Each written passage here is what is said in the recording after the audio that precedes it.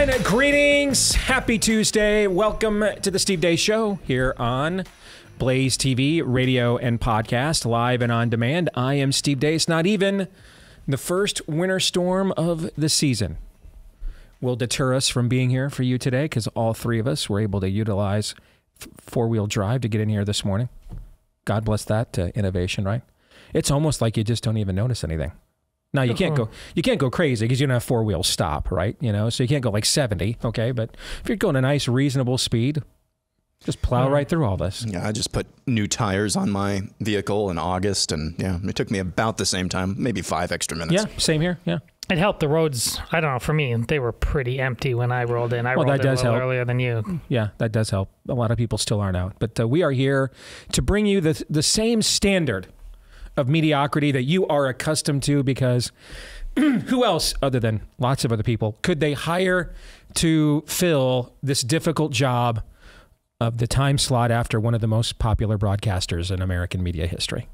You know what I'm saying? I do. I mean, there's just not a lot of people that would wish to be where we are right now. So thankfully, except literally other than everybody.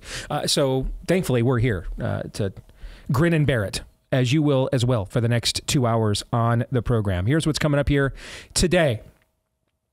Can AI do a better job of giving us an idea of what people think and voters think than the traditional methods we are using to get that information? Which we're not actually using, because we're just using them for PSYOPs instead, right? We're going to get into that at the bottom of the hour. Robert Salvador is going to join us because he is hoping the answer is yes. He's going to tell us about that at the bottom of the hour. Next hour, we'll be joined by Congressman Chip Roy, one of my besties, who just so happens to be in town, and with his four-wheel drive rental, is going to be swinging by our studios at the top of next hour. So we are looking forward to that. And then for Pop Culture Tuesday, at the end of the program, I will unveil my top 10 movies of 2024. We were going to debut Idolatry or Not today, but in order to accommodate Congressman Chip Roy, we're going to push that gentleman into the overtime. And there is a fascinating clip yesterday that came out of the testimony of Anthony Fauci that was done off camera for reasons. What would be the reasons to do that off camera? Do you know? That, let me rephrase. What would be the good reasons for doing that off camera? Do you know? There are none. No, there are none. So anyway, she made an interesting point. Congresswoman Marjorie Taylor Greene made an interesting point about Fauci's testimony that only confirms something we started telling you on this show nearly 3 years ago. So we're going to get into that coming up in the overtime today for Blaze TV subscribers at blazetv.com/Deace. If you're not yet a Blaze TV subscriber, make sure to go there and become one so that you don't miss out on that overtime conversation or any of the other exclusive content we do each day right here on Blaze TV. Also, your daily reminder, coming up on January 18th, we're going to begin our first Theology Thursday series of the year. It's going to be the Bible study that we have put together. Dr. Jeremiah Johnston of Prestonwood Baptist in Dallas. He and I have put together, a Bible study based on our film Nefarious from last year called Know Thy Enemy, a Nefarious Bible Study. We get into spiritual warfare. And if you want to get into that with us, you want to follow along with us, we're going to assume in our conversations here on the show that you've already seen the videos with each chapter, because given the links of the videos, we just wouldn't have a lot of time and the time that we have allotted to then have a conversation. So we're going to assume you've seen the videos. And you get the code to the videos when you buy the book, the study guide at Amazon. Know Thy Enemy, a Nefarious Bible Study.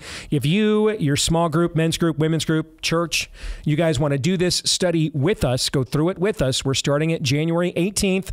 Get your Know Thy Enemy Bible Study today, as my voice is still recovering from last night. This is the first time I have used it for projection since last night's celebration, so with the national championship game. So forgive me as I'm rehabilitating my voice here on the fly.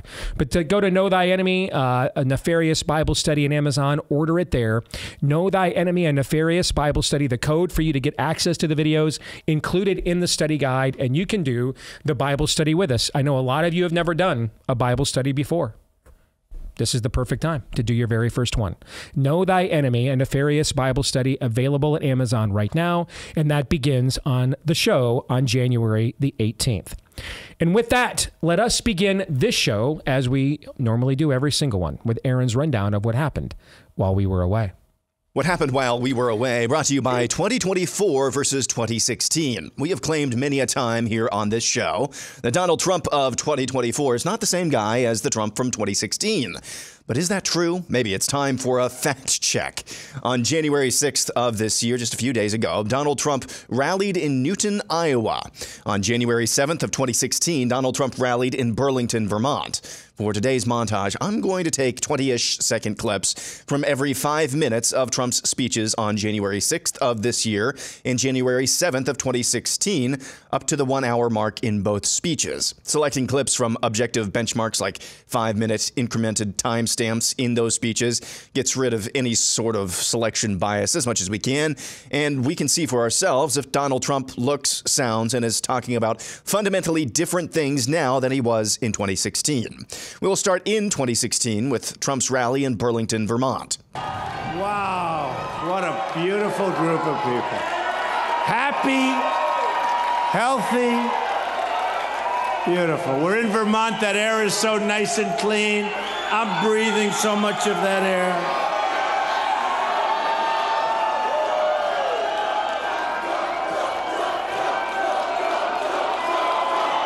Now here's 2024 Trump. And a very special hello, Iowa. Happy New Year. We're going to have a great year.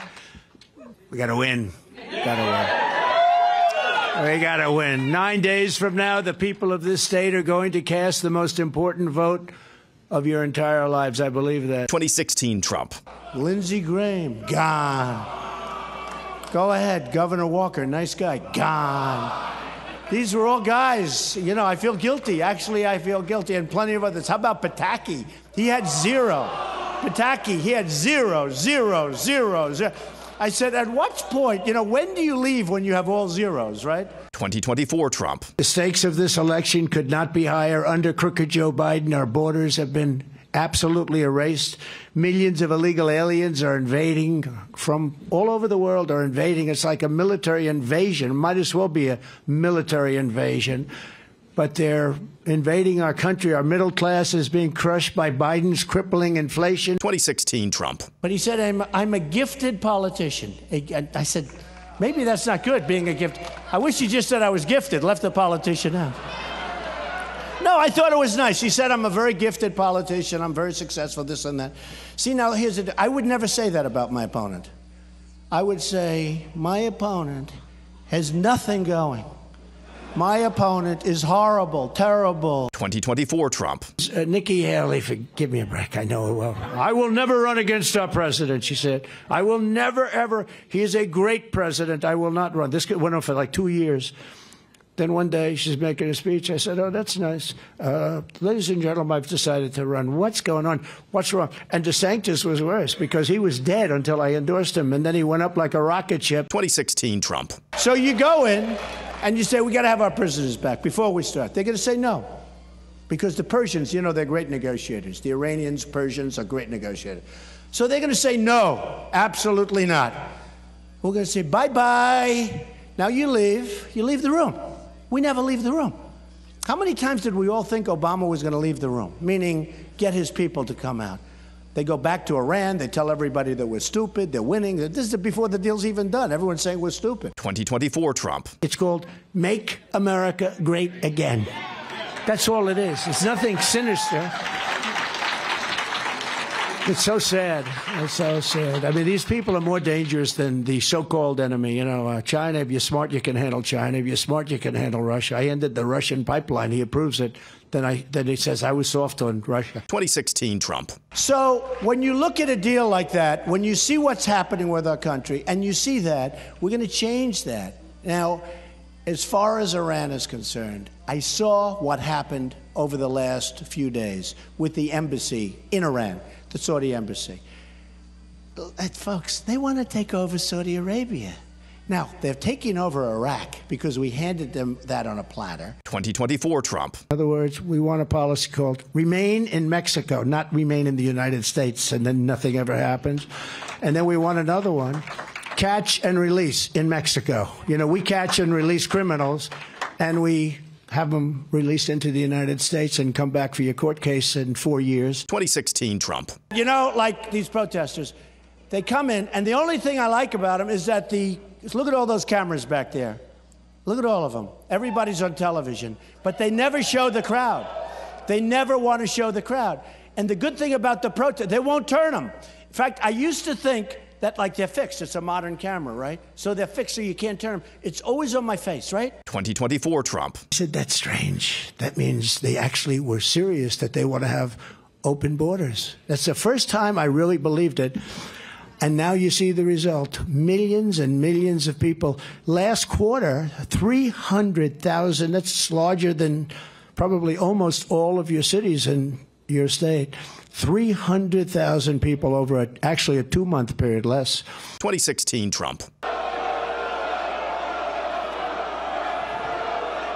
Get him out. Get him out. Get him out. Get him out. 2024 Trump. When I came in 2015, because I actually started in 2015, I think they had a 96% approval rating, and now they have an approval rating that's lower than Congress. Can you believe that? They're in the low teens. No, the fake news media, the fake news is in the low teens now. 2016 Trump. That would be a dream come true. But actually, I must say, I have my mindset on Hillary. I do have my mindset. I have my mindset on Hillary. I mean, it's just going to be, what? We'll take it. What does that mean? That's not us. 2024 Trump. When you look at, what's happened, when you look at what they've allowed people to get away with, how they're destroying the fabric of our country in every way. But Washington, D.C., we're going to federalize it, take it over, make it safe. 2016 Trump. I say, how good are those windows? Sir, they can take 28 AK-47 bullets before they degenerate. I said, that's a hell of a window, right? And then I say, how about the doors? The doors are unlimited, sir. They can take, and the bottom and the top. I'm driving around in an army tank. I'll never see a Rolls Royce again. So think of it. I may never see a car that I want to be in again. 2024 Trump. So a vote for Donald Trump in these caucuses is a vote to secure our border. It's a vote to stop the invasion, the biggest invasion of our country ever. I mean, what's the difference between military? At least military, they're in front of you. You can shoot them. But these people are coming in, and then the crimes they're committing are just incredible. 2016 Trump. I'm on the cover of Time magazine this week. Can you believe it? No, can you believe it? No, think of it. I was on the cover like 5-6 weeks ago, and I was honored. It's still, look, we can act cool. It's still Time magazine. You're on the cover. It's pretty cool, right? 2024 Trump. And Liz Cheney. I mean, she has a major case of Trump derangement syndrome. I watch her on television. She's shaking. I get scared. I mean, I did knock her out of office.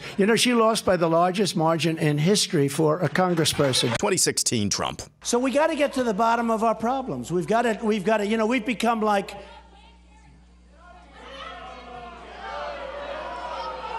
get out of here. 2024 Trump. The press kept it going and going and going. Went for over 2 years. And they say, they know it's a fake, and they say, he's going to prison. How bad do you have to be? 2016 Trump. How does it help us? Ford, $2.5 billion plant in Mexico. So they're going to make cars, trucks, and parts. They're going to bring them over the border. They'll probably be driven over the border by illegal immigrants because it's very inexpensive. No, it's true. It's true. 2024 Trump. I took her into a changing, but just think about how horrible this is. And it started because she wrote a book and she put a chapter in about this. And somebody called me and said, is this true? I said, no, it's not true. 2016 Trump. And companies like Apple to build their factories here instead of building them in China and Vietnam and all these other places.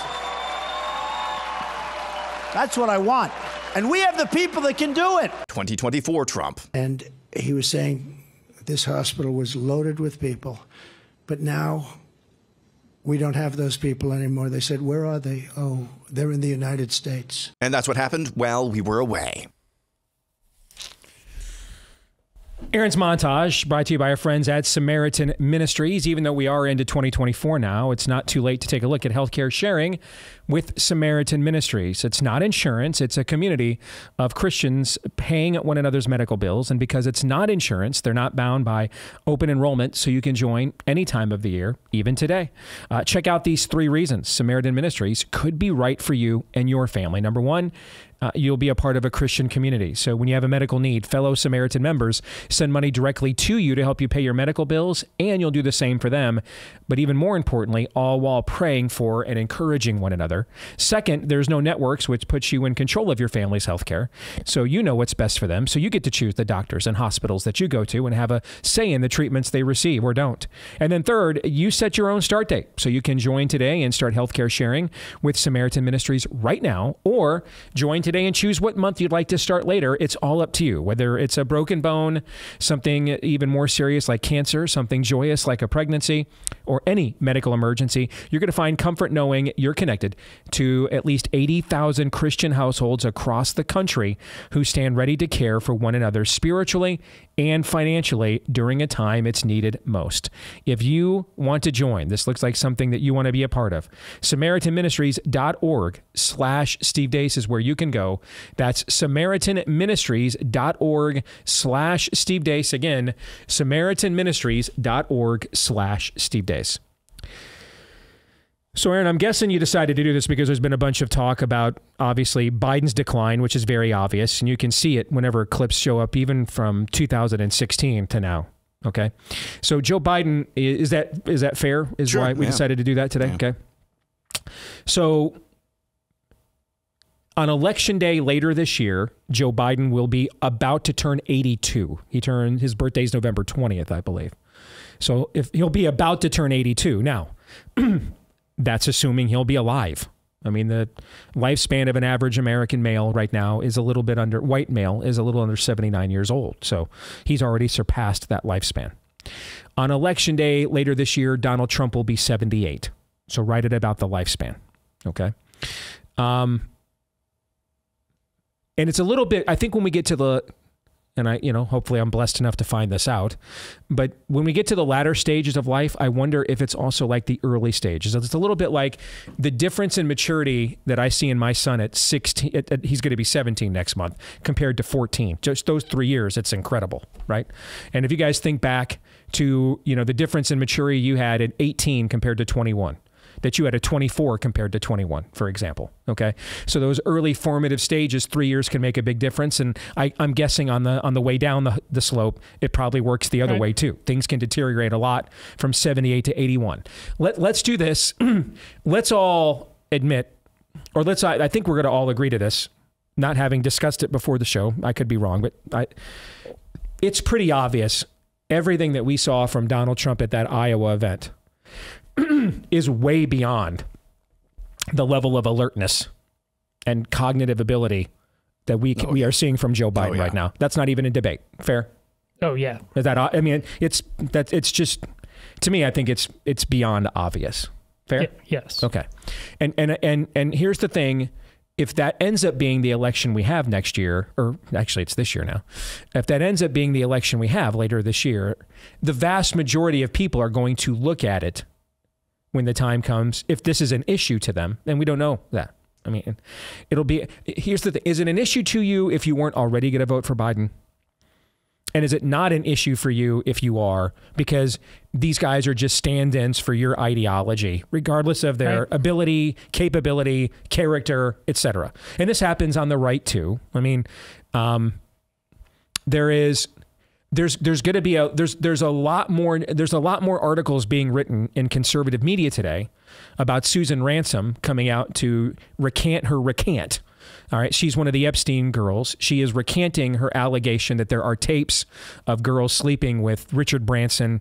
Bill Clinton, Donald Trump. She recanted this in 2016. She is recanting now her recant. She did that, was it the Daily Mail in London yesterday? Yeah, I'm not sure when that originally But the story came yesterday. Yep. They printed it anyway. She's saying that she only recanted it in 2016 because Ghislaine Maxwell threatened her life, basically, threatened her and her family. But so on the right, are there going to be a lot more stories written about Richard Branson and Bill Clinton's allegations than the Donald Trump ones? For example, yesterday, Don Jr. went on Twitter and tweeted out an article that included Clinton and Richard Branson in the headlines. The problem is, if you read the actual article, his pops is in the article, right? So this works comprehensively. The party idolatry, the my side's got to win. We look the other way. I just don't believe any. I got into this business believing we had the moral high ground here. The last decade or so has completely disabused me of that notion. I don't believe that at all. Fair? Right. Okay, but whatever sliver of people that this would be part of their decision-making process come, November 4th, November 5th? So almost exactly 10 months from now, okay?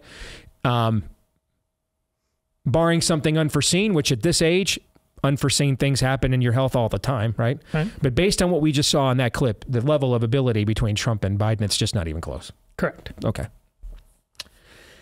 Let's talk about what we saw between Trump and Trump, because this now gets into, if you win, you have to do the job. You're in that job for the next 4 years. Now, it would be the most Trump thing ever to somehow avoid 91 felony indictments, win, go through an inaugural, and then like a year in, peace out. I proved my point. I'm going back to Mar-a-Lago. That would be about the most Trumpian thing ever, don't you think? Sure. Okay, I got scoreboard and I filled out the last line on my mantle, okay, which also indicates, by the way, if he is the nominee, this is the most important GOP vice presidential selection of my lifetime, I think, is who gets picked in that spot, But prepare to be disappointed. In all things. That should be your default. Just start there. And that way your expectations are low. Fair? Yeah. Okay.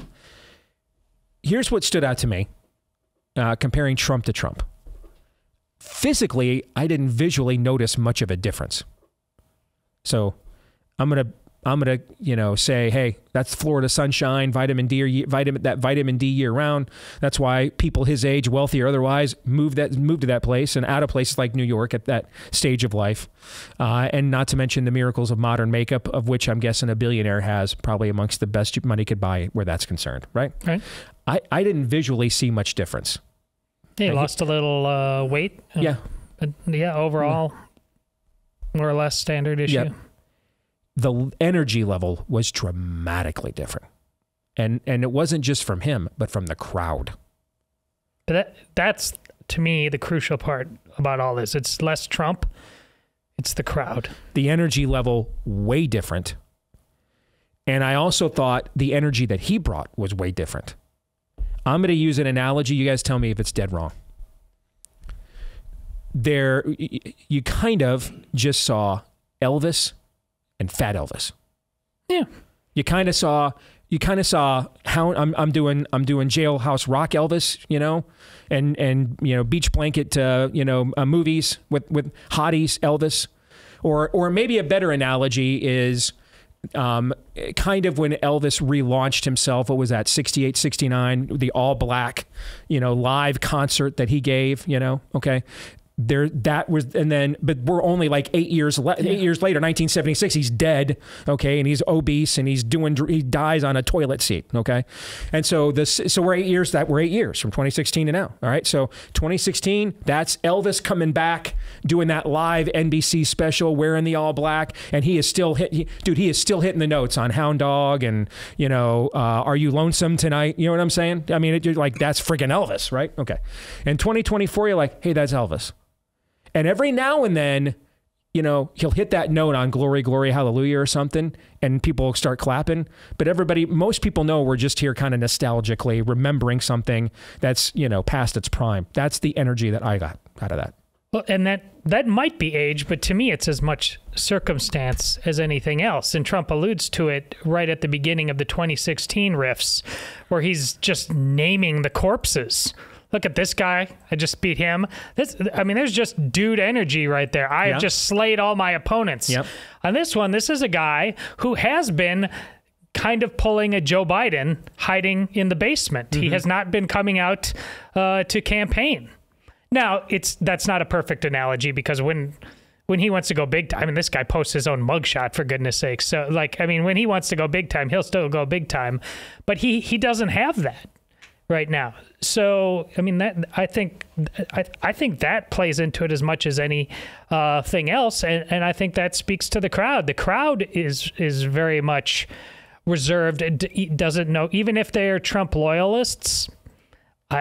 Their footing isn't nearly as sure. They're not cheering for a team that's just been going out there and routing people. They're cheering for a team that constantly is having to. I mean, goodness, I just look at your shirt. Right here within this season, it's the difference between Michigan today. We beat everybody, scoreboard, we are the national champ. But within this very same season, all the time you've had to explain, our coach has been suspended for 6 games. Who's this Connor Stallions guy? You know, that's the difference. They're explaining the worst a lot of times, and there's a lot of chaos going on. I think circumstances have as much to do with this as everything else. Aaron, as you put this together, what did you think? And I love the fact that you just randomly chose points of time rather than cherry picking things. I thought that was good that you did that. Yeah, so every clip was 5 minutes further in the respective speeches. And, you know, I made allowances for finishing up one point and starting the next. But the thing that stuck out to me, as far as issues go, it was, you know, towards the end, it was kind of Trump. Trump went on immigration here in Iowa for a long time in that speech the other day. And then talking about E. Jean Carroll randomly at the end. But overall on issues, you know, it's kind of the same stuff that he was doing in 2016. What stood out to me the most, though, is that I did not remember this, and I probably didn't because, you know, I was supporting Cruz at the time, is he seemed to be having a lot of fun at those rallies. The crowd seemed to be having a lot of fun at those rallies. A lot of laughter, a lot of naming names, as Todd just said, throwing protesters out at, you know, the flick of his wrist. It was kind of a powerful scene, actually. This time it's our country has gone to hell. Vote Trump. It was just our country's in trouble. Our country's gone to hell. It was really, really negative. There was a lot of actual hope. Just by virtue of the energy and the fun times that those rallies were and seemed to be back then. This time it was just really dire and dour. And I think that's probably goes into what Todd was saying. The circumstances now are so much different than they were back in 2016, obviously. And so I don't know necessarily what that means. I think the GOP primary voter is not going to be basing their vote on this, but it was still interesting to see nonetheless. In some respects, you know, we have talked about many times Biden being a symbol for a country. And I've mentioned this is the first time ever that feebleness has ever been projected from the American presidency. And if we had presidents in feeble conditions, we did what we could to hide them, as opposed to just put them on national TV now, right? In some respects, doesn't Trump kind of symbolize that for the opposition? Yeah, we're kind of saying the same stuff we said for many, many years. But everybody knows we're not keeping our promises. Like Mike Johnson's out there today, complaining about Mayorkas when he's out there funding Mayorkas' entire operation to allow an invasion. That we're just kind of going through the motions here, right? One guy represents a country that's clearly in decline and projecting feebleness. That's Biden. And then in some respects, Trump kind of just represents a generation of resistance that's really just going through the motions. It's just kind of playing it, but isn't really serious about making a dent in the spirit of the age. Yeah, and that's what the irony with the guy who, when we say he's not the same guy, he was the guy that was supposed to be shattering that paradigm. And now what you're saying there, now he's a party to it. He's ultimately the fulfillment. All the members of the GOP House leadership you hate, all endorsed by Trump, or they have all endorsed him. Yes. I mean that he's just yes, absolutely. Yeah.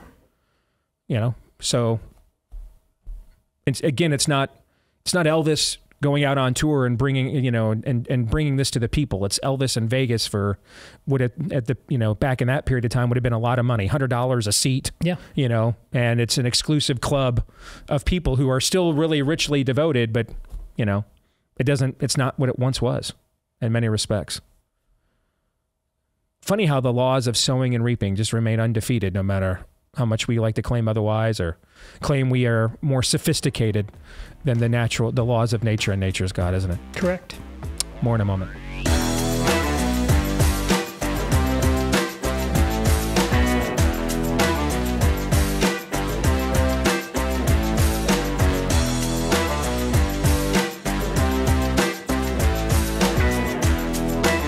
All right, back here on the Steve Deace Show. You know, I've had a hard time hearing. You guys know I'm battling back from something that caused sudden hearing loss for me back in July. Went to my last update on Monday. So I went from 20% of my all my other hearing in terms of sound recognition is good, but my voice recognition is still down. So I went from 20% up to 36%, but they're not sure how much better I'm going to get. Probably looking at a hearing aid as I get older. My stepfather, Jim, got him one from our friends over at MD Hearing Aids, which I may be a client here myself here in the next year or two. And he absolutely raves about it. If you're still paying thousands of dollars for hearing aids that don't even work right, MD Hearing Aid is an FDA-registered rechargeable hearing aid that costs a fraction of what typical hearing aids cost. MD Hearing's brand new XS model cost over 90% less than clinical hearing aids. And the XS is MD Hearing's smallest hearing aid ever, fits inside your ear. No one will even know that it's there.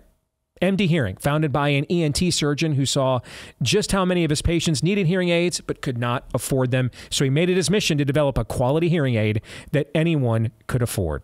MD Hearing Aids sold over 1.5 million hearing aids. They offer a 45-day risk-free trial with a 100% money-back guarantee so that you can buy with confidence.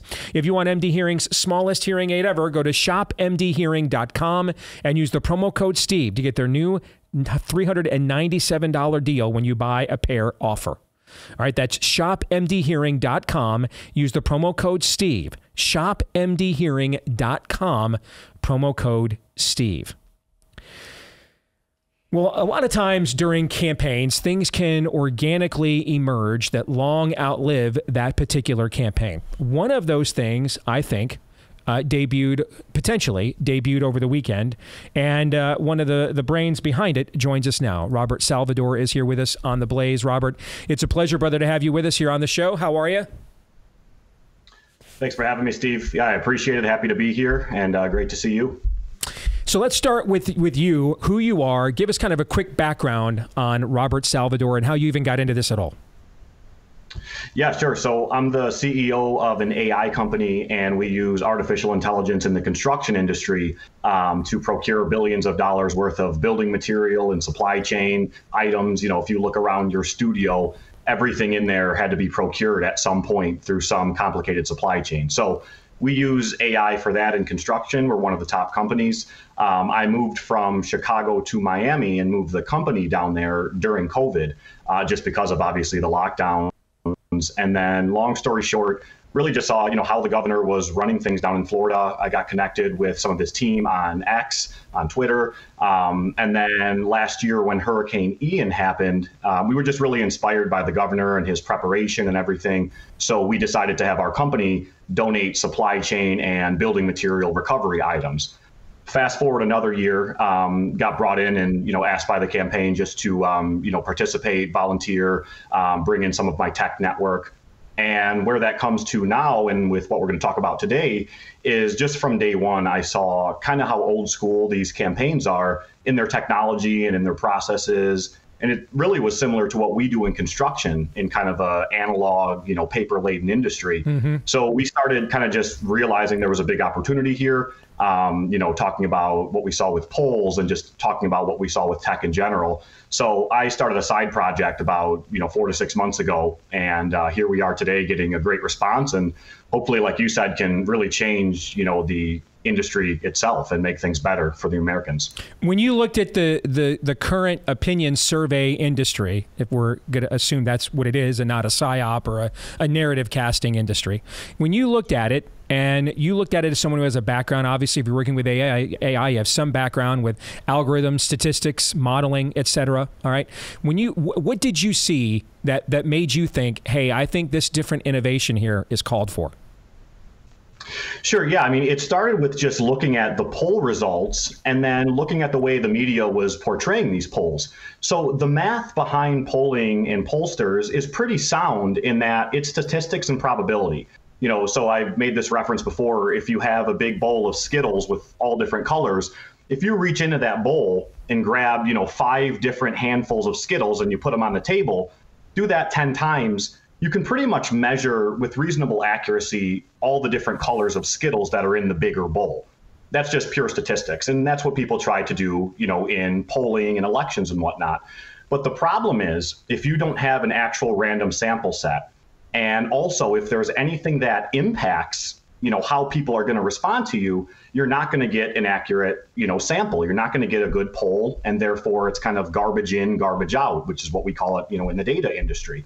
So you start looking at these polls, and the first one I posted was a Rasmussen poll that in 2007, I think it was November 2007, showed all of them wrong. Every single pollster was way off. I think they said Rudy Giuliani was going to win by 10, 15, 20 points, and it ended up being John McCain, who won pretty handily. So that set off some Twitter virality where Rasmussen reports blocked thousands of DeSantis supporters. So then I started looking and saying, okay, these polls, they're not showing us how they collect them. Mm-hmm. They're presenting things with 1.8% response rates, which basically means, a very low response rate. And then they're bringing these on TV and using them to say we should cancel elections or we should not have primary debates and things like that. Mm-hmm. So I kind of just set out looking at the mechanisms that are used, and there's just better ways to do it. And with technology, just like tech enables so many other industries, tech should enable polls and pollsters to be more accurate and more trustworthy, not the opposite. And, we started just seeing that poll after poll either was inaccurate, or they weren't being transparent, or they were looking at data that, just as a tech person, I would not consider good data. So that's why we set out to do this, side project that's getting all this attention. So then explain to us why you think, see, one of the things I walked our audience through a lot during COVID, Robert, I didn't get accepted to my beloved University of Michigan because on the 3 legs of the ACT, I scored perfect on 2 and terrible on math. So I couldn't get admitted, okay? And I had to go to community college instead. Hey, all right, it's okay. I went to community college. So then why was I so good at COVID data? Because I don't know how to do an algorithm. But I do know how to reverse engineer the assumptions of the people like you who do. Everything starts with an assumption. The idea that this math and everything all just starts in some neutral, ethereal space of called the objective realm is not true. It has to start with some assumption somewhere. All right. And if the integrity of the assumptor, the one making the assumptions, is bad, see Imperial College, for example, then the rest of the data will be bad and won't be able to, the fallacies will be enormous because you won't be able to reverse engineer it logically the other way. Right. And so that's how I got good at this during COVID. That's what I've been able to do throughout my career when it comes to traditional polling, for example. OK, when I used to say things, Donald Trump may lose Wisconsin, but it's not possible that he's going to lose it by 17 points because this is the claim of the internally of what they're saying is it needs to happen. Right. OK, those things just won't. None of those things are going to happen in the 9 realms of the Marvel Cinematic Universe. So clearly, this isn't a legitimate intellectual enterprise. Okay. So how do we avoid tainting AI with the same thing that we're avoiding just traditional random sampling phone, identifier, email opt-in methods? Because ultimately human nature plays a factor here eventually. Yeah, I mean, I think you hit the nail on the head in human nature, especially in 2023, is people don't tell others who they vote for. It's become, very odd to talk about at the dinner table, and it can be, very controversial. But if you look at the things that people say and do in their data and in their digital footprint, many times that's more accurate than, what they're going to tell someone. You bring up a good example. So using COVID, right? I say about polls in 2023 that polls right now are used like COVID death charts were during the lockdowns to justify the lockdowns. They're lying with statistics. And you can still do that same thing. But during COVID, what happened was people would go out and they'd say, yeah, I'm masking. Yeah, I'm vaxxed. But behind the scenes, a lot of people were like, this makes no sense. I don't believe in any of this, blah, blah, blah. Right. And if you look at social media, the narratives there, the data points behind that, the digital breadcrumbs kind of showed that for many people.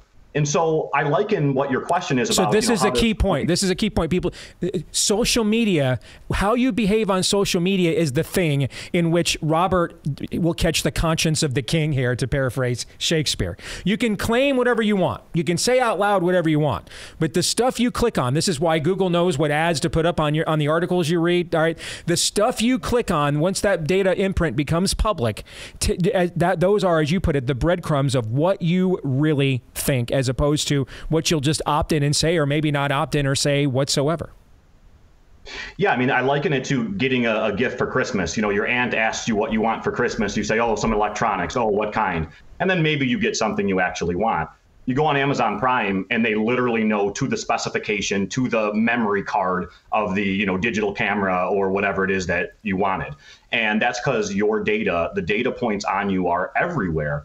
And it's not just you, going back to the statistics metaphor we made earlier about the bowl of Skittles with all the, if you can get a random sample there, even if they don't have, if we, for example, don't have your data to, make a profile on you or whatnot, you can make profiles and then generalize them using statistics. So you could find someone who's very similar to Steve in characteristics and things that they believe. And even if you don't have Steve's data, you can make an assumption as to what Steve might likely believe. And so what we did was we took the online sentiment, all the digital breadcrumbs, and then we combined it with some traditional polling methods, but we also enabled them with tech. So it wasn't just cold calls, it was also automated text message, it was outreach on social media. And then we fed both of those into an algorithm that basically scored how likely we think someone is to, vote for someone. So basically again, modeling the outcome of the election based on those pieces of criteria is what you did. Yeah, so we're filling in more color with the polls that currently exist. People don't answer their landline anymore if they even have a landline. Right. But if you can get to someone and then color their profile in with more data, you're going to have a much better idea of who they are, how they're going to vote, and you can go from there. And again, I just believe that if these polls are going to be taken on TV and used to represent democracy, then transparency and accuracy and efficiency should be the #1 thing for this test. And where an AI comes in is the ability to accumulate all of that mass data and those breadcrumbs in ways that if you did this all, just building your own database, for example, would take armies and streams of people and years of time to go ahead and do. Basically, it's what companies like Google and others do for the left in America all the time. That's what you're trying to emulate on the right. Yeah, I mean, I think that's a great point. The left has tech like this in droves, fully integrated. I mean, we saw it back, ever since, even before 2016, really going back to 2008. Obama was the first really, digital. But they have, you have to realize Silicon Valley is left leaning. There's a whole political market of the best tech companies, the best tech founders who work on this technology for the left. I am fortunate to be, backed by some of those same companies, but ideologically, I'm a Republican. I don't see it that way. So I came in and saw, wow, the Republicans, the conservative movement is using, spreadsheets and paper-laden processes. There's no way we're going to win elections at the national level if we're not, equipped with this. So yeah, exactly. That's why we decided to do this poll. And that's why I think the technology in general, I hope this can be an example to conservatives that we need these things. No matter who happens to win the primary, if we want to have a chance in the general, we need these things. So the one other thing I'll say is just going back real quick to a point you made about the digital. I want to take an example from our poll because people might think like, why is it showing differently? So we release some data on the numbers themselves for the traditional poll, but then the other piece is the algorithm that does, all the digital things. One of the things I want to point out is I think there is I wouldn't say an oversampling, but DeSantis, as an example, is a good representation in our poll on how an algorithm like this can take in what big media is saying, but also what like the smaller voices online and the online sentiment are saying and make its own prediction. So if you look at DeSantis, even in 2022, his governor reelection, he was, underpolled. They said that he'd win by 5 to 7%. We consumed some of the data going back to that. And even then it looked way higher for him. We probably would have went 10 to 15%, he was up. Same thing here. it looks like DeSantis has a lot more support than traditional media and traditional pollsters are showing. And in old school methodology, traditional polls, that's hard to show. And that's where a digital tool like this can unlock new insights to hopefully give better data. And so in this example, you're seeing that, the CNNs of the world might be saying it's all terrible for DeSantis, but the sentiment we're seeing across keywords, across social media, across, Google pages is actually much better than that. And so that's why you see him represented, much stronger than in the traditional polls. All right. So we flashed while you were talking the results of your first model, which is basically a beta, for lack of a better description. So I know you're planning on tweaking some things before your final projection comes out, I believe, on Sunday, the 14th, right before the caucuses. I've got 90 seconds here. Can you tell us a little bit about what you plan on tweaking between now and then? Yeah, so I think the first thing was we sampled independents too high. One of the reasons we did that was because we wanted to get a wider net, both for the digital side of things, because in order for us to train the model, you have to have a broad sample of, what are these words people are saying and what are the keywords. So in our poll, I think we went a little bit too high in independents, so we will scale that down a little bit. Also, we're going to release, more information just on how the traditional poll was collected. I think, there was a bunch of people asking that. We'll try and release more info on the algorithm. It's a little bit difficult because an algorithm is computer code and it's a little bit more complicated than just saying, hey, and proprietary. Yeah. But the sample size, but from there, like I said, from day one, we wanted this to be transparent. So we were going to release it no matter what it shows. So two things for the next poll, definitely have a bit more specificity on the traditional methods, and then make some tweaks on independents. And then, we'll do polls every couple of weeks, no matter what happens in Iowa. We just think this is something that, is good for the party, good for America, and, go from there. I think this has... and this is the thing, we're going to find out, can you actually do this? Okay. Can you pull it off? But if you can do this, I think this has tremendous benefits to our side moving forward beyond this cycle. Particularly at the grassroots level. I saw with my own eyes with people like Brad Parscale, who does a lot of this kind of work too, what he was able to do with this kind of data and AI stuff for helping Nefarious, my film, become profitable in the PVOD window. I've seen firsthand the power of this kind of data. So here's hoping you can pull it off, Robert, so we have an excuse to bring you back here and keep talking about it. All right, thank you. Thanks, Steve. Appreciate you having me. You bet. Any real quick thoughts here? We've got 30 seconds. Lawyer up, because if you're successful at this in a world where they arrest moms on playgrounds for breathing free air, but they let Palestinian protesters shut down traffic, they're not just going to let you do this. Oh, yeah. That's a great point. Indeed. Chip Roy will join us next.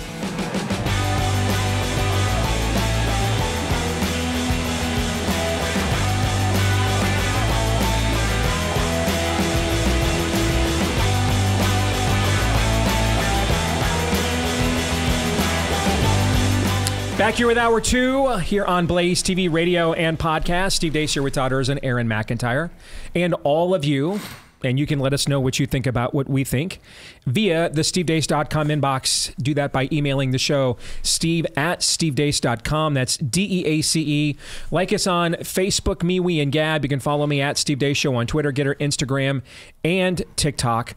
And then if you listen via the podcast version, we love you so much. Please, if you wouldn't mind sharing whether or not you love us with the world, we'd appreciate it with a 5-star review on whichever podcast platform you utilize. And we thank all of you who have done that. This year, our goal is to get over 10,000 5-star reviews to eclipse that mark on iTunes this year if we can. I know we're over 9,000. So that's our hope, to be able to do that this year. Also, make sure to hit subscribe or follow. And that way, every time we do a new episode, it shows up in your podcast feed every single time. And thanks to all of you that have done that for us as well.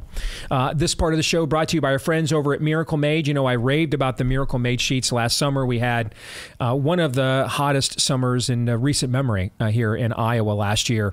And these temperature regulating sheets were just outstanding. I mean, I think I told you guys it's the first time ever that we've lived in the same home for 17 years now, and this is the first time ever I wasn't running the ceiling fan to help to supplement the AC at night because of how great these sheets were. So how do they perform right now when we're having a terrible winter storm? Man, I slept like a rock last night. Okay. I mean, these sheets are absolutely phenomenal. Self-cooling properties for better quality sleep. Miracle Made offers a whole line of self-cleaning sheets as well. They're the same. It's the same silver-infused fabric. Does the exact same thing. Helps to keep them regulating from a temperature standpoint. Self-cleaning as well. And hey, listen, there's other things that you could sleep in that do that. Like you could sleep in aluminum foil. That would probably do the same thing.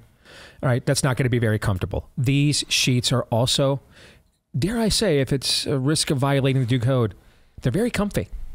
They're comfy sheets too. Highly would recommend. Upgrade your sleep with Miracle Made. Try miraclemade.com/Deace. That's the website.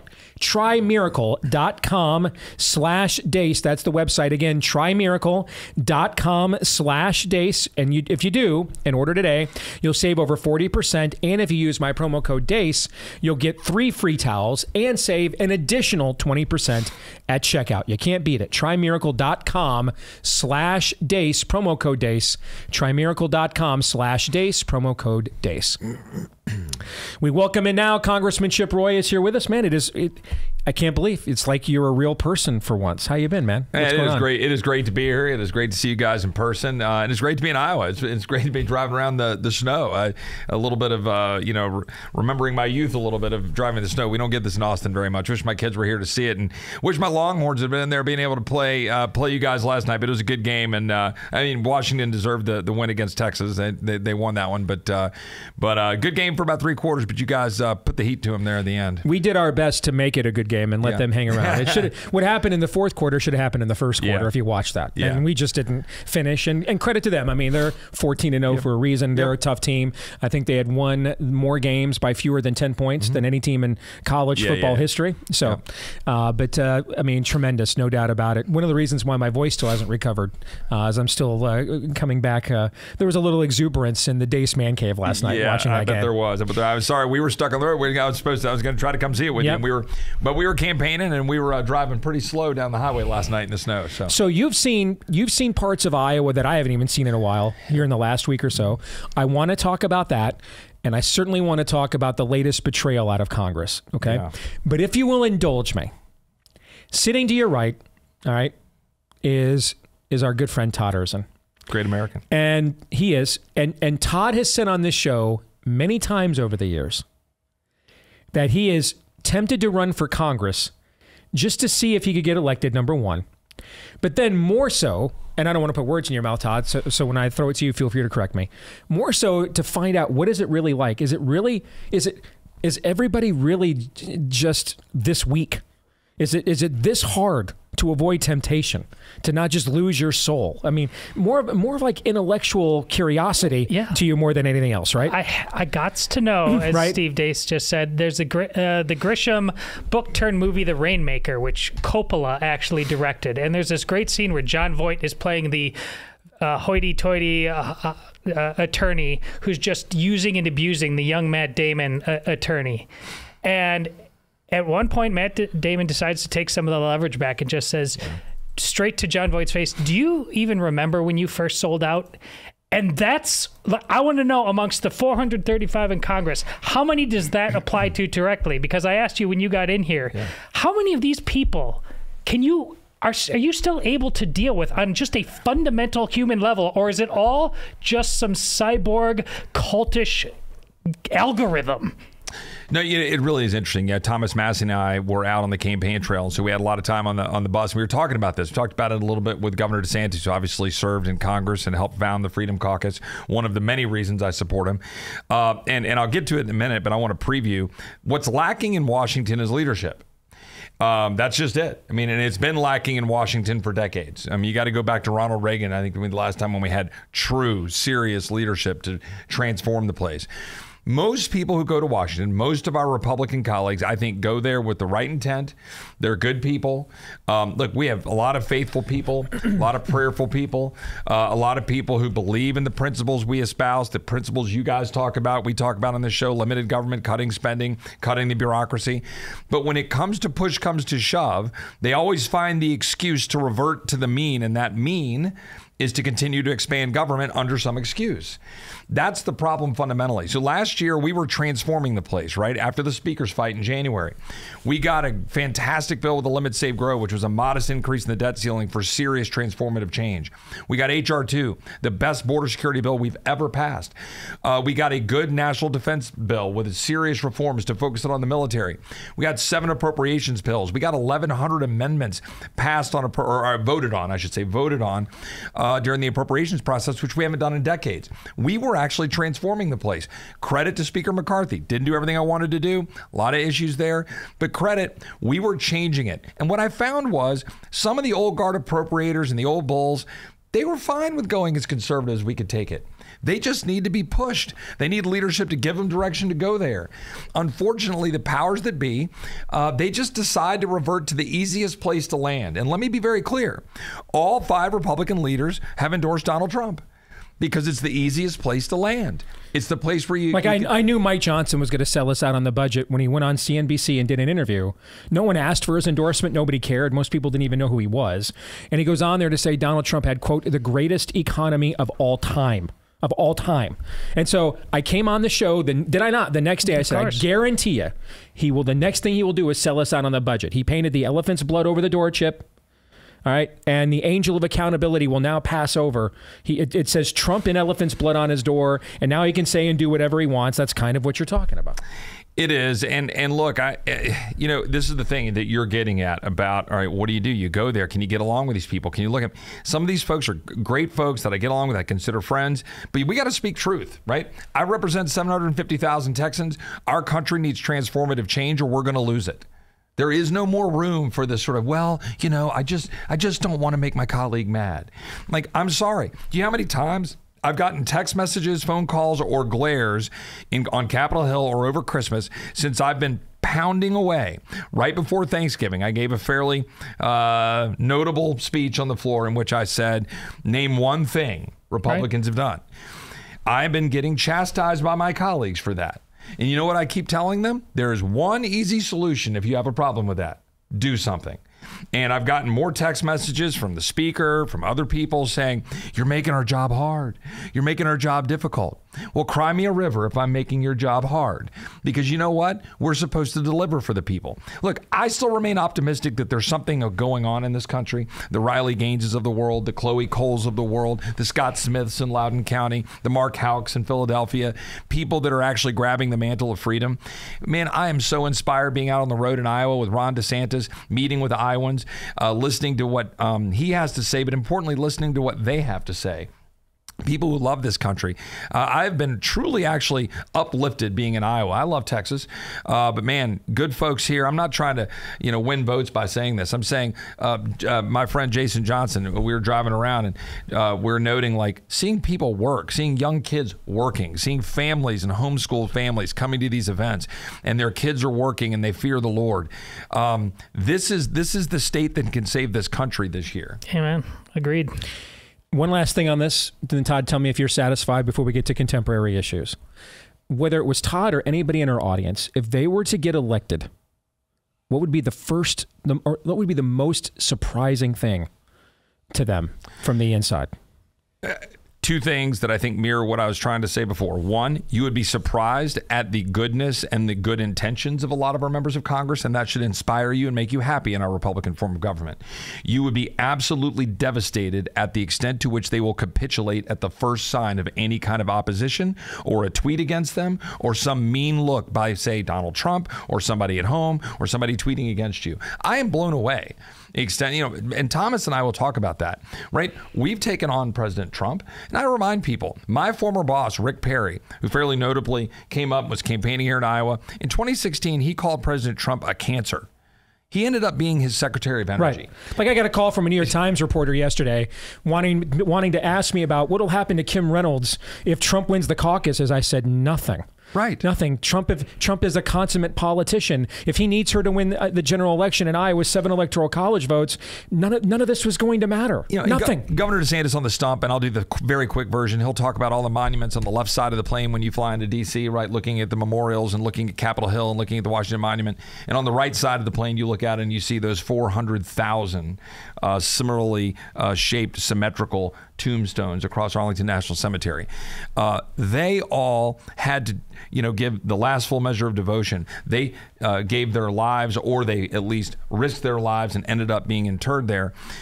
They had to face bullets. Like, if all I got to do is face some mean tweets or somebody saying something mean about me, like, that's not that big of a deal. And that's, I think, to answer your question, it would surprise you the extent to which politicians wilt in the face of some negative statement, or, oh my God, Chip, you don't understand, we can't get that done. How many times do I get That's more discouraging than corruption. Weakness is more discouraging than corruption, because I can just make it, maybe we can come up with a better offer to buy off your affections. I can't overcome the fact you're just that weak of a person. Yeah, and they'll say, well, Chip, we don't have the Senate, we don't have the White House. But you know what'll happen next year? What will they say? Chip, we don't have 60 votes in the Senate. Right. Like, we don't have all 9 Supreme Court justices. Yeah. Right. You know what you do? And people were asking me on this campaign trail about Governor DeSantis, what would you do right there on day one?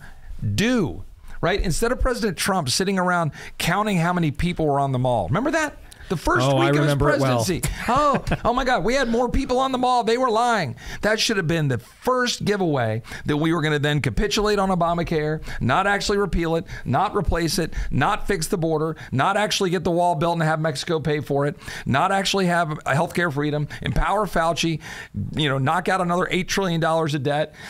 Put people in the corner and shut down schools and make them wear masks and make them get vaccine mandates. If that's winning, I don't want winning. I want the kind of winning we've seen out of Governor DeSantis in Florida. All right, are you satisfied?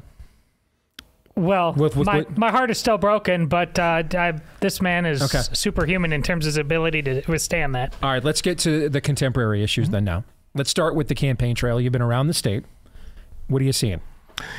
Well, we have been all over the state, and it has been absolutely uplifting and extraordinary. The energy is significant.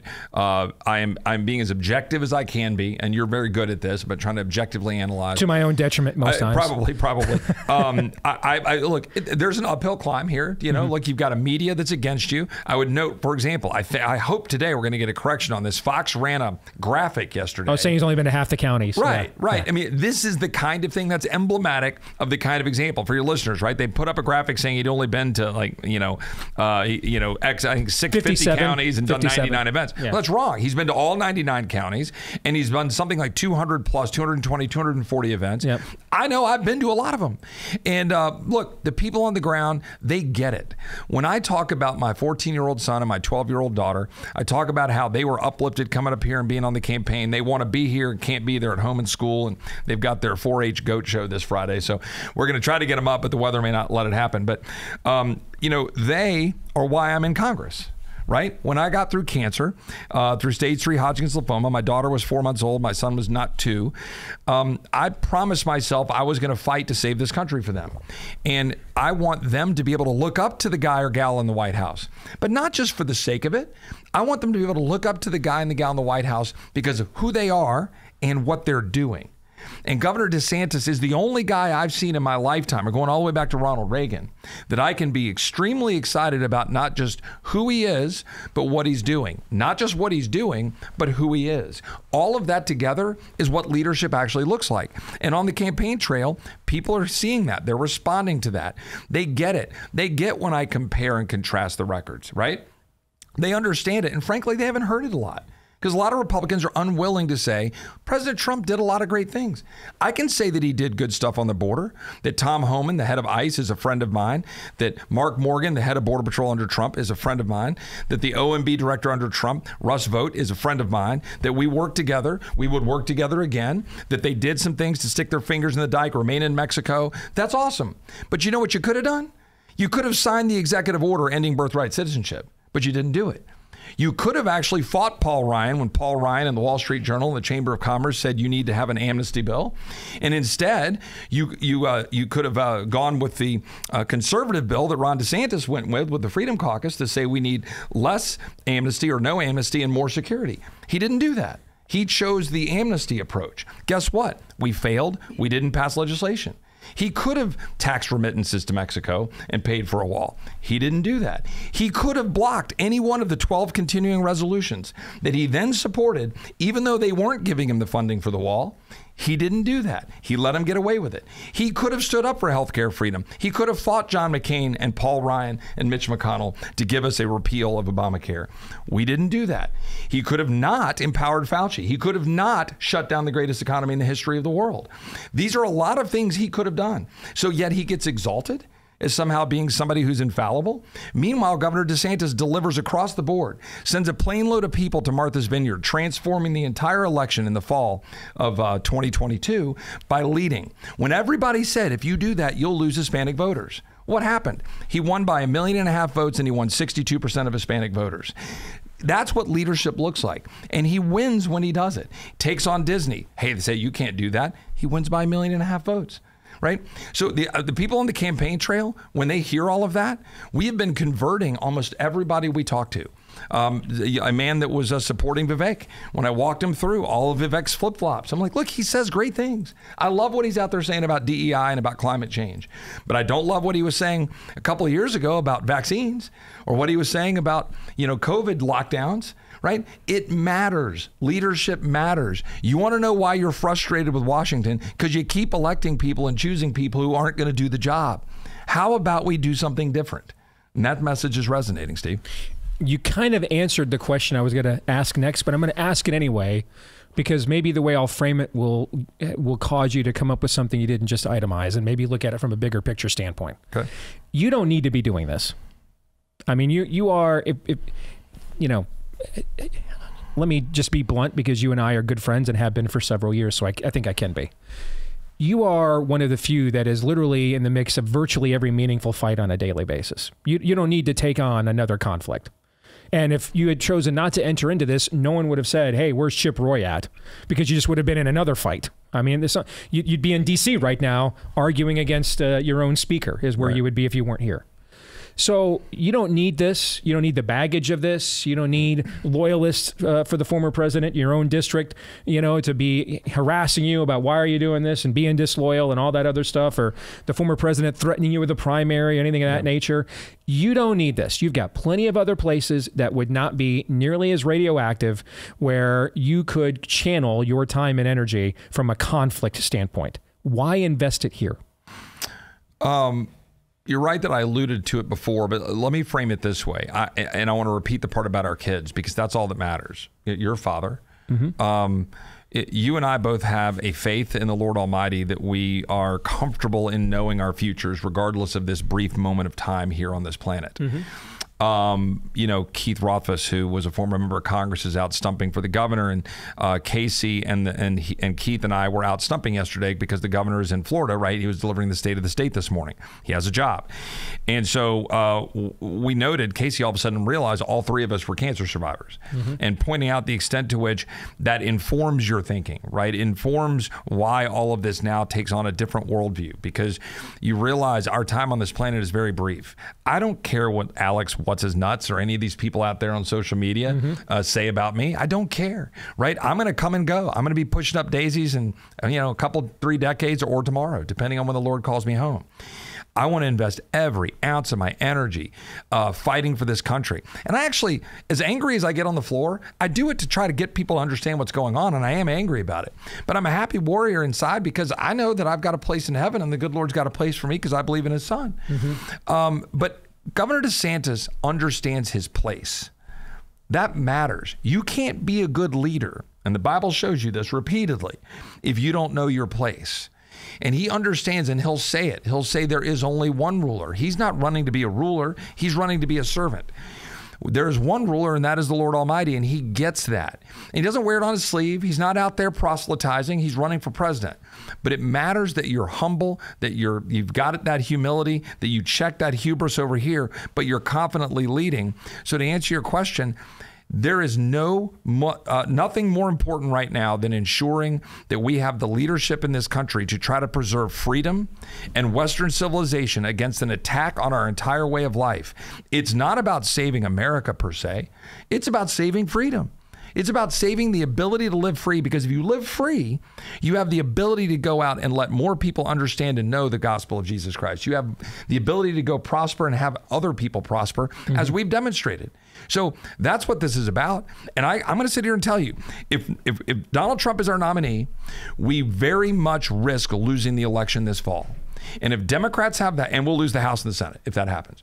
If Democrats have the House and the Senate and the White House, this country is over, so you better go try to figure out how to live free, because they will destroy the Supreme Court. They will absolutely try to make, D.C. a state. They will try. So what you're telling me is either Ron DeSantis is going to be president or governor at even a larger state than he currently is, because the amount of people are going to have to move there, basically. I mean, this is what's at stake. And so this is why I'm putting every ounce of my being into backing a guy who you can fully trust and believe in to deliver, but know who he is. And that matters. And it matters for our kids and our grandkids. We always say these things about what's at stake. It's the most important election of our lifetime. But what truly is at stake is a battle of good versus an evil, and our ability to live free as human beings. The whole experiment, as the governor goes out and campaigns about, a republic if you can keep it, as Ben Franklin famously said, walking out of Independence Hall. That is what this is about. Are we going to keep the republic? Are we going to prove that people can govern themselves? Are we going to prove that model works? Or are we going to bow down at the altar of empowering tyrants? We should never do that. We should put every ounce of our being, and as the governor says, be willing to wear the uniform, be able to do whatever it takes to give that last full measure of devotion, to put it all on the line for our kids and grandkids to live free. I got about 5 or 6 minutes left with Congressman Chip Roy here. Let's dovetail this into the conversation about Congress, what's going on there, why you chose to be here instead of Congress today. You started last year by working on an effort to vacate the chair, to challenge Kevin McCarthy's speakership for someone that you thought would be a better, more principled, effective speaker. And to that end, got some concessions out of him. And then ultimately, one of your colleagues that helped you drive that effort to last January, Matt Gaetz, issued another, vacating of the chair this fall. That was approved, and Kevin McCarthy was replaced ostensibly because he was going to essentially codify the permanent debt bomb that it looks like Mike Johnson is about to codify and just cut the deal with Charles Schumer with, which is exactly what we got rid of Kevin McCarthy for. Are you prepared or contemplating repeating this January what you did last January, filing for a motion to vacate the speaker in response to, I don't know how else to describe this. It's just a betrayal of the country. Is that melodramatic? I don't think it is. It's not melodramatic. I don't know. It will be able to see, people be able to see. I've got this out there on my social media. Okay. There's a graphic showing you the level of spending. And so just go look at my social media and see it. But what you'll see when you look at that, right, is we're talking about a $1.66 trillion spending bill, which is about $36 billion over the Nancy Pelosi omnibus bill from a year ago that we all violently opposed because it propped up the entire bureaucratic state, which is massively higher than what we were fighting for last year when we tried to return spending simply to pre-COVID levels at $1.471 trillion. We have an off-ramp right now from the caps that we achieved last year that would enable us to at least exit at about $1.56 trillion. That would be a win. It would be a significant win. But to answer your question and go back, and I'll modestly correct it. A year ago, almost exactly, what we were engaged in was a debate about who should be the speaker. Correct. Who had not been chosen yet. Yeah. So we had not vacated because there was no speaker. There was a debate. There were 20 or so, varying numbers. The ability to vacate actually came out of the agreement you guys made. That's right. Yeah, we were fighting to maintain the ability to vacate. We were fighting to get concessions about how decisions would be made. And on the upside, for all the listeners out there, we were massively successful as an entire conference, as Republicans, because of what we did for about 6 months. Unfortunately, a bad deal was cut. They reverted to the mean Memorial Day. But even that bad deal that we lambasted, the reason I didn't support vacating after it was because of our work, it was better than it would have been. We got caps in place, and I wanted to use those caps and try to constrain the spending even further. Kevin was including us at the table. We were having some success. We got 7 appropriations bills passed, 1,100 amendments, all of these things that were transforming the way the House was working. I thought that was worth fighting to continue to improve because transformation doesn't happen overnight. at least not without a strong leader in the White House like a Ron DeSantis. I think he could be fairly immediate in that transformation. But in a body of 435, it takes some work. I was happy to sit down. We conceded on certain issues. But then fast forward, and we had vacate this fall. I publicly disagreed with that. I thought it took us off the rails of the direction we were going as a group. And I think that's borne out. I think you basically thought it was firing the head coach in the third quarter. Correct. Let's finish the game. Right. Finish the game. And if we lose the game, fire the coach. Right. Then go get a new coach and figure it out later. I thought we were in the process. Let's go finish it. Well, I think that's borne out. I think we changed it and we've gotten the same result or worse. And so this bill is garbage, okay? It is garbage. It does not secure the border. No concessions, because you'd have to make some deals, right? So do we get anything meaningful out of this at all? Well, we will know when they negotiate the riders, right? The policy riders that would get stuck in there. I am not optimistic based on what they just negotiated on the national defense bill that extended FISA for 16 months and basically got rid of all of our DEI and CRT stuff. So I don't think they would succeed. I'll reserve judgment. If they totally botch it, we get no policy reforms and we're spending at $1.66 trillion. I don't know why we would keep him as speaker. I just got to be honest. I don't know why we would do that. I'm leaving it on the table. I'm not going to say I'm going to go file it tomorrow. I'm not saying I'm not going to file it tomorrow. I think the speaker needs to know that we're angry about it. He needs to know that we need to sit down at the table and try to solve this. But now we've got on the table, we've got the border negotiations and all of these other issues going on. But the bottom line is, I want to also clarify the reason I'm here is my flight was canceled this morning. I was supposed to fly back to D.C. this morning, but because the weather was canceled, so I'll get on a flight later or tomorrow to try to get back for votes. But the bottom line is, we've got to hold the line. But let's go back to where you started this. All the people out on the campaign trail. Do you know how many Iowans that I don't represent came up and said, thank you for what you're doing. You're giving us hope. Saying it to Thomas Massey too. And Thomas, I don't agree on everything. You don't have to agree on everything, to your point. What you got to do is agree on the direction you want to go. Right? Put a target on the wall and go there. And then let's all work together to get there. This is not doing that. And I want to put it in stark terms. Mike Johnson came in and he said, we should do a continuing resolution at Nancy Pelosi levels. I got mad at that. I said that was a bad thing. He said, don't worry, we'll go deal with the NDAA. Then we do the NDAA, the National Defense Bill. We get rid of most of our good riders, cleaning it up and focusing on the mission, and we get FISA. Go ahead. For 16 months. Then what? Then he goes, we'll go fight on spending. Now he wants us to do $1.66 trillion. He says, Chip, the real fight is border. We got to get the border done, and I'm doing that on Ukraine. You know what we'll get? $60 billion of Ukraine and bullcrap border security. Yeah. So I'm not in. I'm fighting that. We've got less than a minute here. Anything you guys want to say in reaction, what you heard from Chip before we say goodbye to him? That last part is the answer you should have gave me to my first question, because it sums up everything.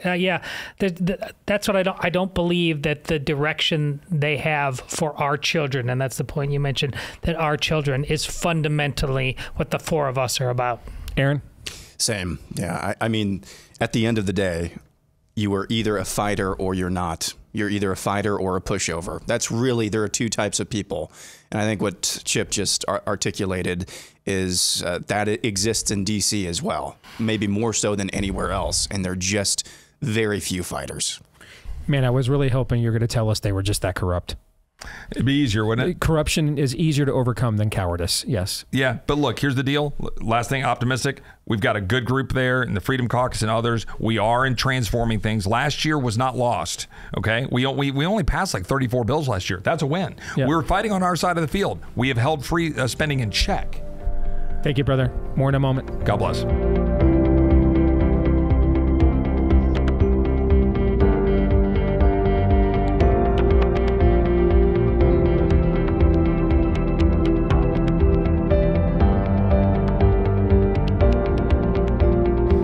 All right, now that they're gone, before we get to Pop Culture Tuesday, any thoughts on the conversation we just had with Chip Roy, and that I'm actually depressed to hear that cowardice is more of a problem than corruption? I was just hoping it was just good old-fashioned people are being bought off, because then there's a plan, right? If people are being bought off, then someone's doing the buy-in and someone's ultimately in charge.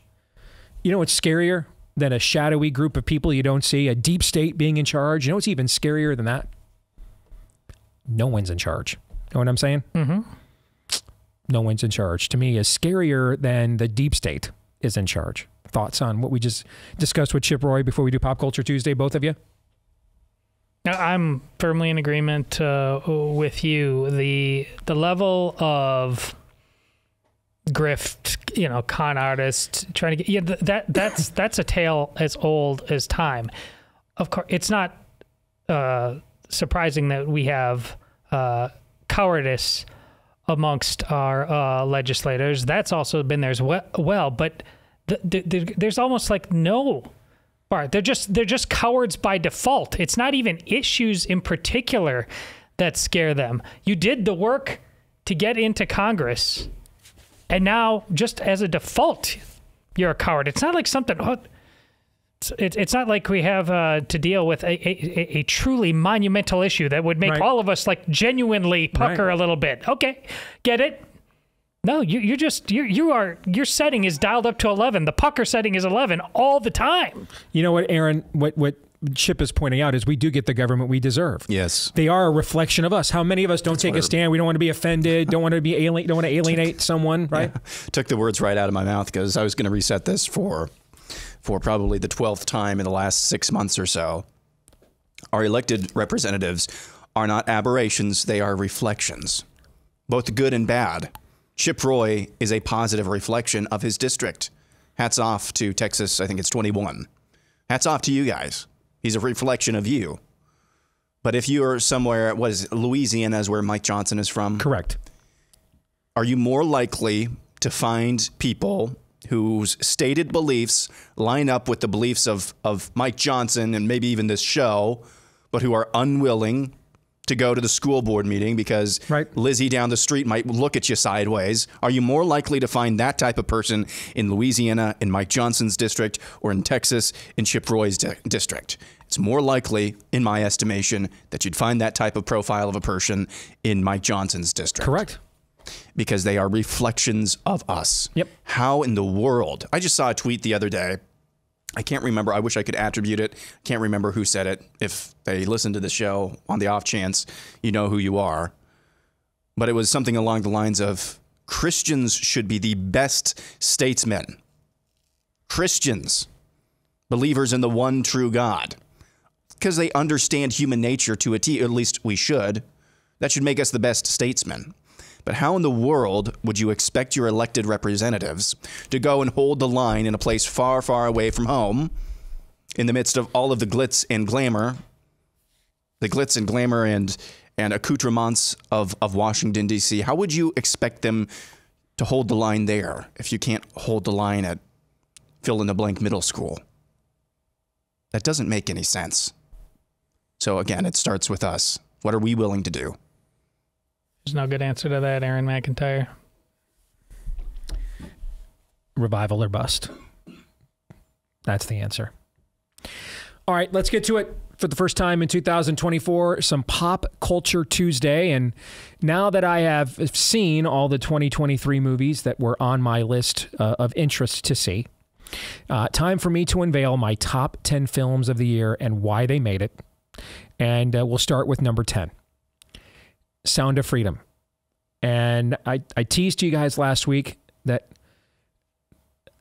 I had the hardest time with what to do with this movie. I got a chance to see the movie in late June, so before the mid-year, and I always give out a top 10 list of movies 6 months into the year. It was number 1 on my list halfway through the year, which means it still should be somewhere around the top 5 or 6. And now it barely made the list. There's not a lot of good movies this year. Or last year, but a lot of the movies I saw were good, if that makes sense. Okay, there weren't as many movies that provoked me to go to theaters last year, but I mean, there were a lot of them. Even Aquaman and the Lost Kingdom. I mean, that's a dead franchise that's being rebooted and we won't see again for 2 more years. That was even an enjoyable movie. Wonka is really good. The Last Mission Impossible, not quite as good as the previous iteration, but still a very good movie. So there weren't a lot of movies worthy of going to see at theaters last year, but a lot of the ones that I did go to see, I thought were actually pretty good. So Sound of Freedom, I decided to go ahead and put him on the list, but make him at the bottom of the list. Here's why. In terms of quality, it is a better movie than this. And this is where I'm just going to give my own team. I think I should hold my own side more accountable. I don't, based on what's happened since, I don't know how much of anything in that movie is actually true. In terms of the specific events and how they're depicted, I don't. I do know human trafficking is true and a plague. I do know that. I do know pedophilia is true and a plague. I do know that. And I do know that Jim Caviezel is incredible as Tim Ballard in the film. I don't know who Tim Ballard is and what's real about him and what's not, but I do know a real good performance when I see it. It's still overall a great film with a tremendously important story, even if there's more mythology and embellishment here than fact. So for that reason, I decided to go ahead and still include it in the top 10. Any thoughts? I haven't seen it yet, and the response or lack thereof of the Ballard camp to what would be heinous allegations if they were a lie and clearly made up just to try to keep the darkness going on. But the bad response or the lack of response kind of reminds me of the whole Roy Moore thing. Like, you got to come out against this stuff and destroy these allegations. And they just haven't been done. I mean, where is Tim Ballard? Now, the difference is Roy Moore did file a lawsuit, which he eventually won, by the way. Oh, ultimately, yes. But you remember, that was our big frustration. You got to come out and... You made the movie, now you got to fight the demon. There was no way around that fact. Even if this wasn't true, they were going to try to destroy that movie. We kind of saw that early on. Look what they tried to do with you. You know how this goes. And that's why it's a $200 million movie. Yes. Because if our movie never, Nefarious never reached the critical mass that it got on their radar. And if it would have, then same thing would have happened with our movie. There would have been a bunch of rush to support it out of defiance of the media, right? They did reach that critical mass with Sound of Freedom, and that's how it ended up being a worldwide, or at least a nationwide phenomenon. Aaron, have any thoughts? No? Okay, we'll move on. Number 9, Equalizer 3. Love this movie. Love its message. Faith is central to the message of this film. Denzel Washington's performance, it's Denzel, man. So the performance is somewhere between good to spectacular every single time. Dude's he's cash money, homie. And the overall story of a guy who starts out in this franchise based on the TV series from when we were kids, just as basically a ruthless vigilante, and now is learning to channel it into something that has, I guess we'll call it a morally equivalent response, that not everything has to immediately go to DEFCON. Is it 1 is the worst, or is it 5? I can't even remember. Okay. We don't have to go nuclear at every single point to learn that there's a higher purpose. It's very, very well done.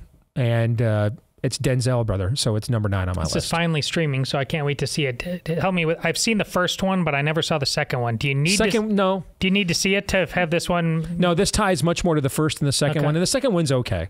This is a much better film. Much better. All right, number 8. Anything on that, Aaron?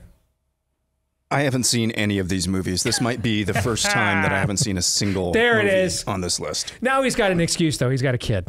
Now it's not just he's a shut-in. Yeah. Don't knock on my door. I mean, that's who he is anyway. Yeah. Okay, but now you have an excuse. All right, number 8. This is a movie I was not going to see. And then I saw, frankly, your review. And I thought, okay. There's another guy who rarely goes to the movies, but my daughter, especially my youngest, my 13, absolutely loves this trilogy. This is one of the first things we did as a family when COVID hit. I had only seen the very first Hunger Games at that point. This movie is stunning. And now, as a standalone, if you really, this is when you need to fully appreciate what they accomplished here. You have to have seen the Hunger Games thing. All 4 of those movies, because this movie is like the holy grail of understanding its source material and bringing more life to what already was very successful and full of life. It's perfect. Hunger Games, The Ballad of Songbirds and Snakes. It's the prequel to the Smash, book series and movie series. To watch the deconstruction of President Snow, to watch how that goes down in real time. Viola Davis as his mentor is insanely ruthless in the film as well. It's just a great movie, man. And it has a lot to say to our current contemporary culture at the exact same time. When we talk about The Show, this is an education about The Show. Oh, yes. Yeah. Phenomenal film. Number 7, Air. which tells another movie with Viola Davis. Another in it, by movie the way. I've seen, and it's excellent. Yeah, this tells the behind-the-scenes story of the launching of the Air Jordan line for Nike. So many phenomenal performances in the film. I mean, Matt Damon, it's hard. Now, he's getting older, so he's not, probably for you ladies, not quite the looker he was, but he certainly is still a movie star. To turn him into,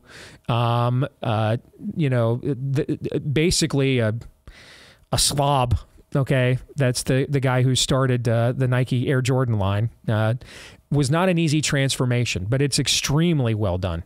And in terms of a period piece, it nails that era. It just absolutely nails it. So Air is number 7 on my list. A film that is very similar in its approach, but I think actually is executed even better, is number 6 on my list. And that is Blackberry. This absolutely captures the essence of the 90s every bit as well as Air does of the mid-1980s. It tells the story, the rise and fall basically of the dot-com boom. It's even better acted, in my view. It's even better written, in my view. I think it's living history, watching it play out in real time, and then also seeing what greed, at least in the case of Air, you have a strong family unit guiding some of the ambition surrounding a young Michael Jordan. Here in Blackberry, there's none of that. There's no God, there's no family unit, there is no plumb line at all. It is just Malthusian ethics. And you see both its ascension and then inevitable descension at the exact same time, and very brutal reality. So if you liked Air, Blackberry is the same kind of movie, same approach, without the happy ending. Number 5, a very inspiring, stunning film that I think got overlooked because it came out right around the same time our movie did, where Hollywood just decided to release all these movies in April. The Covenant by Guy Ritchie with Jake Gyllenhaal, telling the story of a soldier who was freed by an Iraqi or by an Afghani during the invasion of Afghanistan and the war on terror, and was able to go home. Then he finds out that Afghani and his family never got out. And he feels like a Wookiee life debt thing. He's got to go back, man, and rescue him. He's honor bound. The dude code calls for it. Phenomenal film. Number 5 on the list. Number 4. I keep saying these are all great films. That's why they're on the list. The Boys in the Boat. And this is the kind of movie that Disney used to make and doesn't make anymore, like when Walt was alive kind of a film. There's a little bit of light profanity. Other than that, there's no nudity, no sexuality, no sensuality. It perfectly captures the spirit of the times. George Clooney did a masterful job. Has largely a no-name cast, which helps to kind of absorb all the more with these young rowers at the University of Washington. Many of them had never rowed before. They're just doing it because they're desperate. They were going to get paid to be on the rowing team at school, would pay for their tuition, and lo and behold, they end up marching next to Jesse Owens in the infamous '36 Berlin Olympics and winning the gold medal. It's a stunning story and it's exhilarating. And this may sound like faint praise. It's the best rowing movie I've ever seen. Number 3, maybe the best acting performance I saw this year. Joaquin Phoenix as Napoleon Bonaparte in Napoleon, but Ridley Scott. The history of this has been, how much has been debated, how accurate or not it is, who knows, knowing a little bit about that history, I didn't have too many major issues with it. But take, Ridley Scott's Gladiator, that kind of cinematography, and apply it now to the French Revolution and the the establishment of Napoleon as emperor, and a fantastic performance by Joaquin Phoenix. It is an incredible character study to watch over the course of almost 3 hours. And it also tells you, again, maybe even unintentionally, what ends up happening when godlessness fights godlessness. It never works out. And that's kind of the end story of this tale. Number 2 is Godzilla -1. There's a million things I could say about this movie. You guys know I'm the ugly American. I can't handle the subtitles. Everything's in Japanese. I was mesmerized.